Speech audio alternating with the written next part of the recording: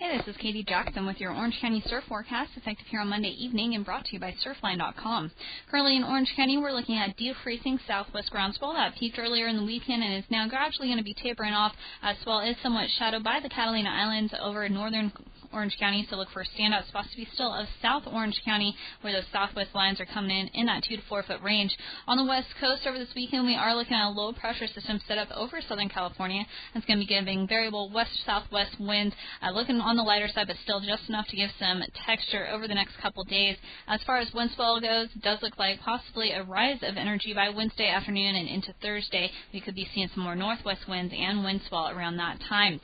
As for ground swell energy, really not seeing much out of the northern hemisphere right now. Storm activity is confined to up in the Gulf of Alaska, and we're not seeing any ground swell energy our way.